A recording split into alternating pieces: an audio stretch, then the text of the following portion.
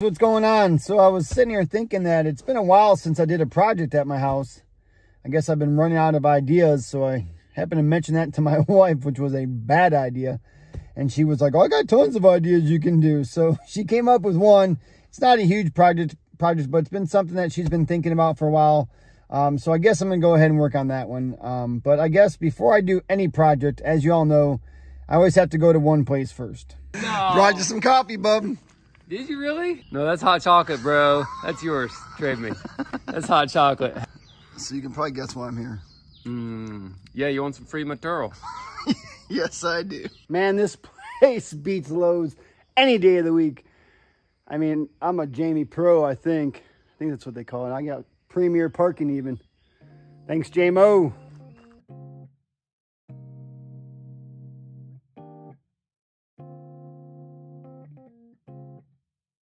We're in front of our new project.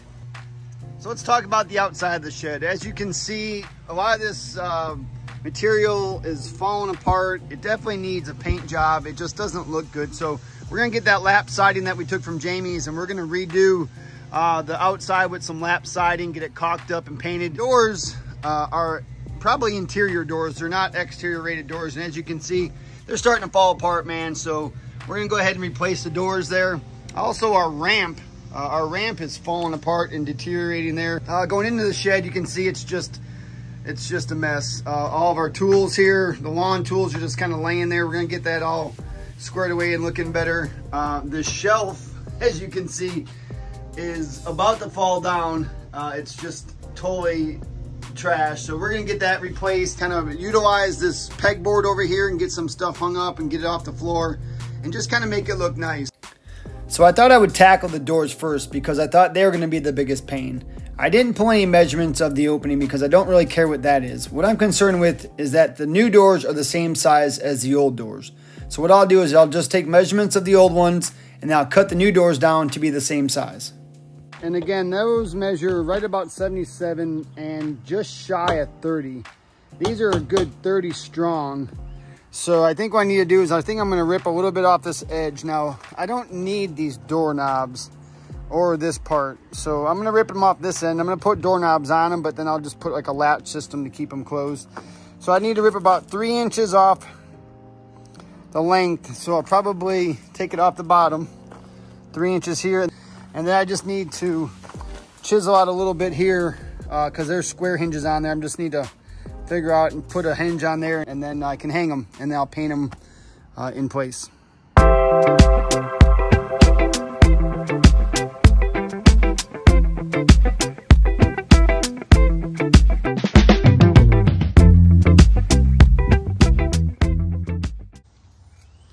All right, well, it's what is today? I don't even know what today is. I think it's Wednesday.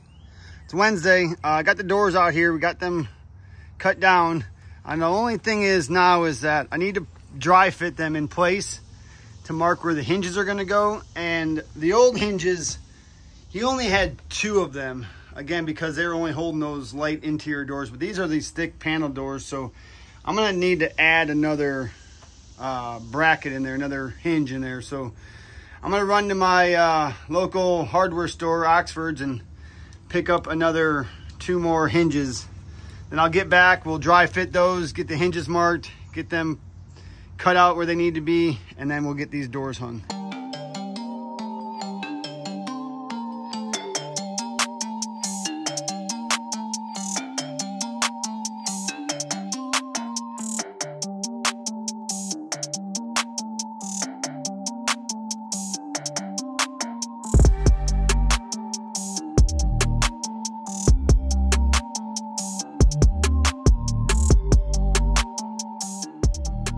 All right, well, I had to shut the time lapse off because I was about to start throwing things. As you can see, with a bunch of shavings and the buzzsaw and the grinder and some Lexel, I finally got them hung. And the problem is that A, I hate putting in doors, and B, I hate putting in things into somebody else's mess. Like the jambs weren't straight, the hinges weren't cut in right, so nothing would close the right way. But I think I got it done. I got this other piece of wood in here, and I got some hinges too. So this goes in like that, that locks, This goes down here and that locks. And then now when I shut the door, same height, everything matches. So what I'll do is I'll put the knobs on, and I'm just gonna put a latch here that I can put and lock if I need to. Everything in this shed and in this house is all Phillips. I don't own anything Phillips. We use all T25s. So I had to try to find some type of Phillips in the shed, and I found this little bit holder and then this bit. But the problem is that the bit keeps going out. So this is my third bit. I lost 2 down there already. So I think this would be a perfect spot. I will just process some pallet wood, take some of those slats and use that for the shelving. That way I don't have to buy any material. So the pallet wood that I had, it would have been great, but A, I would have taken it apart, which is a pain. B, I don't have anything that's long enough to go all the way across. I would have had to have broke it in the middle there, and that would have taken away some of the sturdybility. So I found some old boards here that I got from Jamie. I don't even know what they are, but they're just back here behind the shed there. I got a few more of them back there. So I'm just gonna use these because I can use a full length. I got the brackets back up. I'm just gonna go ahead and put a few pieces of those on there, and we'll call that a day. Take a look at this. Remember what all these tools looked like just piled up there in the corner. Get a couple old pallets, screw them to the wall, and then you got a great holder for all your tools.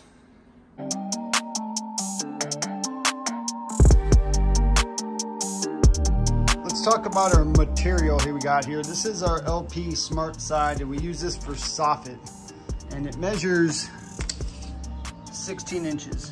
So what I'm gonna do is I'm just gonna rip it right in half. I also have some of this vented soffit, but again, I'm just gonna rip it down at 8, cut that vented stuff off, and then just use the opposite side. So I'm gonna go ahead and rip this down, and that's it for today. And then tomorrow, hopefully I will get all of it sided, and then Friday I will paint it.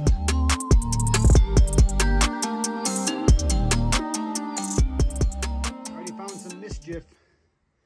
What do we have here? What? Good thing the kids didn't know those were there. So you can see how this here, how that sticks out farther than that does. And I'm gonna just end up putting the LP right over the front of this. I know it's probably not ideal. What I need to do is I'm probably gonna fur that out a little bit. Fur it out a little bit, and then across the bottom there. And then I'll put one piece of LP kind of horseshoed up around there. Then I'll put my ledger board in there for the ramp. And then I'll just start my LP Smart Side up there, caulk it and paint it, and call it a day. Good morning. It is now Thursday, day 3 on the shed. And I got all my material ripped down. And first thing I'm gonna do this morning is I'm gonna take some of my big stretch here. I'm gonna take my big stretch, and I'm going to kind of caulk all the way around this and get all that caulked up real nice. And then I'll go ahead and get started. I'm gonna probably caulk some stuff in here. Is anything that I want to kind of seal up before I start putting in this siding. That way I don't run into any problems after the fact. Try to just keep it dried up as much as possible. So I've been working on this bottom part here for a while, and I didn't time lapse it just because it was going super slow and I wasn't sure exactly what I was going to do. But like I said, that bottom band was way in from the actual logs. So I had to kind of fur it out. So I used some of this LP 1 inch, and I furred that all out across the bottom. And then what I did is I actually made this my ledger board as well. So I'll use this as the ledger board for my ramp. And I'll just kind of back bevel that a little bit so it sits up there a little bit closer. And I'll go there. So, and I've been contemplating, again, I was going to do horizontal lap siding on this thing, but I think because of the way these are rounded and nothing's gonna lay in there flat, and some of the spots here you'll see where the corner board sticks out a little bit, and some over here it sticks out a lot of bit. So I think what I'm gonna do is I'm going to switch it to board on board vertical siding. So I'm just going to do something like this where there's a little overlap on each side. Long vertical strip, horizontal and vertical, I don't know, whatever that is, vertical strips, I guess.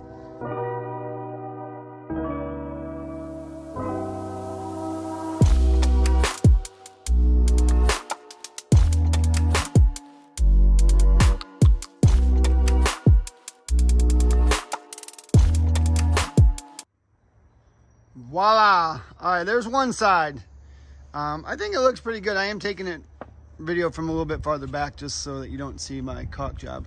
But I got it caulked up across the seam there. I got that piece I put in caulked in, and then I caulked down the sides. I was gonna put a little piece of trim in there, but it looked too not good. So I think that's it. I gotta do this side. Now these pieces here on the back sides, I don't have anything long enough, so I am gonna have to piece it, but whatever, I'll just caulk it. It's underneath here, so no one's gonna see it anyways. So, but I think that looks pretty cool, man. It looks a lot better once it's all painted the same color and looking good. It'll be awesome. On the back two sides, my boards are not long enough. So I talked to Arlo, and he said the best thing to do would be to put a 45 in the joints. And just maybe throw a little bit of caulk on it and some paint, but that way when the water runs down the top, it'll flow down and it won't get back behind the siding or get into your joint. So I have all this extra material out here, and it's all just random lengths. So what I'm gonna do is I'm just gonna take them and I'm gonna cut them as bottom pieces, cut the 45s on them, put all those up, and then go back and measure the top pieces I need, put the 45s on them, cut those, and put those up.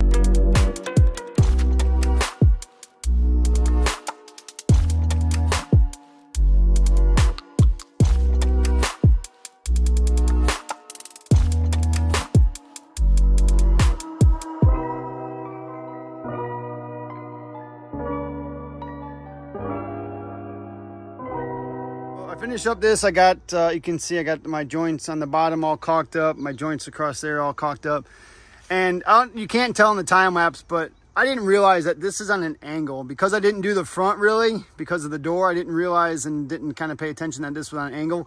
So when I cut all of these boards, when I went to put them up, I didn't put angles on any of them, and I was really short on material, so I was like, you know what, I just left it, and I just put this little piece of trim up there. Back side here, back on the bushes. I just noticed something. As you can see that these bottom ones, whatever the log things, are not the same as the top ones. Isn't that grand? And as you can see, that these stick out way farther than those do. So there's a big, huge gap there. So what I did is I took some of this trim material I have and I ripped down some pieces. So I'm gonna put this like that, and that's gonna fur out where the pieces go. So what I'll have to do is I'll just have to cut my siding, put this where it goes, nail that up, and then nail the siding to that.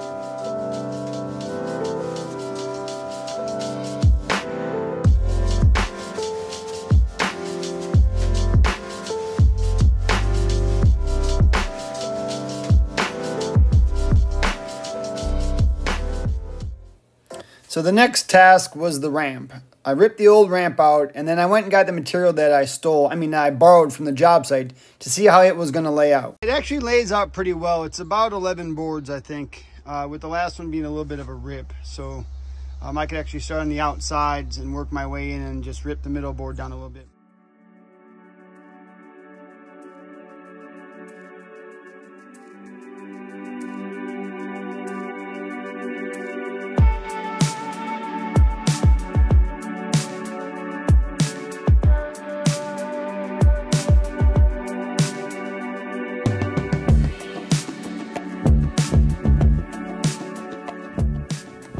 And now it's my favorite time of the makeover. Yep, you guessed it, painting.